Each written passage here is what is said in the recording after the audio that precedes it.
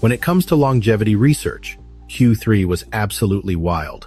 In just 3 months, scientists made more progress toward reversing aging than in the last 3 decades combined. Between July and September 2025, AI redesigned the genes that control cellular youth. And that's only one part of the story. Harvard proved anti-aging drugs can improve memory. Across the world, research centers are racing to push the limits of human longevity. For the first time, aging research isn't slowing down, it's accelerating. In this episode, we'll explore how these discoveries happened, why they're transforming the race toward longevity escape velocity, and what they could mean for your lifetime. Stay till the end, because the breakthroughs you're about to see might have just pushed humanity one step closer to ending aging itself. For decades, biologists tested one variable at a time. Now AI runs thousands of virtual experiments per second, predicting which genes, enzymes, and signals will make aging go in reverse. Inside the world's first fully automated wet labs, robotic arms carry out what the AI designs. No coffee breaks, no fatigue, no bias. These closed-loop systems have turned biology into a self-learning process. Every experiment feeds the next. Every result becomes data. The scientist doesn't just wear a lab coat anymore.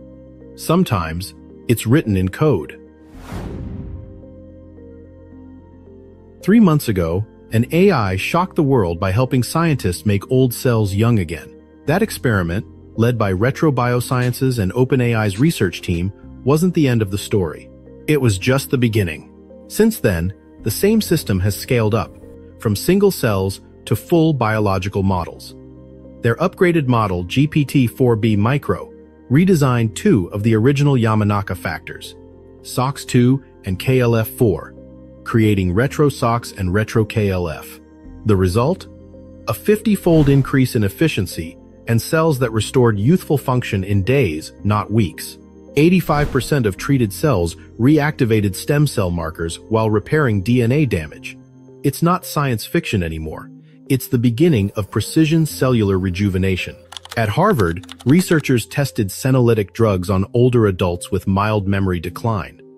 The treatment, a mix of dasatinib and quercetin, cleared toxic senescent cells from the body.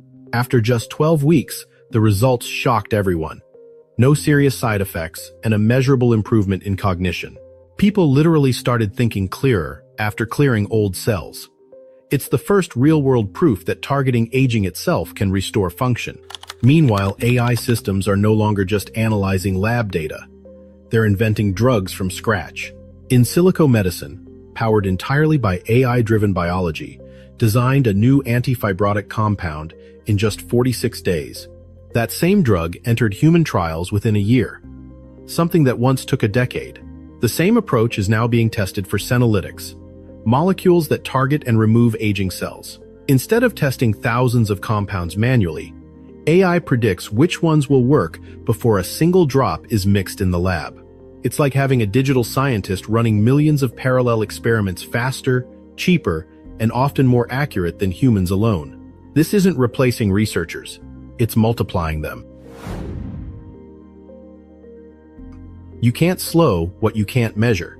That's why AI models trained on millions of medical records can now predict your biological age with over 96% accuracy. They don't just tell you how old you are, they show how fast you're aging. Each week of data updates your aging velocity. If it rises, you adjust diet, sleep, or treatment, and watch your biological clock slow down in real time. The era of guessing is ending. The era of tracking has begun. At Helmholtz, Munich, scientists found a new gene that controls how fast our telomeres, the protective ends of DNA, wear down. It's called TEN1, and when it fails, cells stop dividing and start dying. Understanding how to stabilize that gene could help preserve stem cells for decades longer. But while new genes are being discovered, old drugs are being reevaluated, and not all of them work as expected.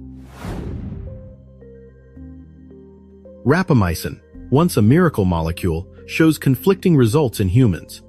CRISPR can edit genes that drive aging, but a single off-target mutation can turn therapy into threat. And what about partial reprogramming? Still dancing on the line between regeneration and cancer, every leap forward reveals a shadow side, progress and peril growing together. Because for the first time, all the pieces are moving at once. AI designs the blueprints, CRISPR edits the code, senolytics clear the damage, and biomarker systems measure the results. Together, they form a closed loop, a self-learning cycle of rejuvenation. The timeline for longevity escape velocity no longer feels like science fiction. If this acceleration continues, the 2030s could be remembered as the decade humanity learned how to pause its own biological clock. Would you trust an AI to decide how long you live? AI now processes more biological data in a single day than most human labs can in a year. It doesn't sleep, it doesn't guess, it just learns and accelerates. And with every new cycle, it helps uncover discoveries in longevity faster than ever before. If you want to stay updated on the latest breakthroughs, subscribe. No hype, just easy and factual insight. And if you haven't yet, explore our previous videos, each one uncovering another piece of the longevity puzzle.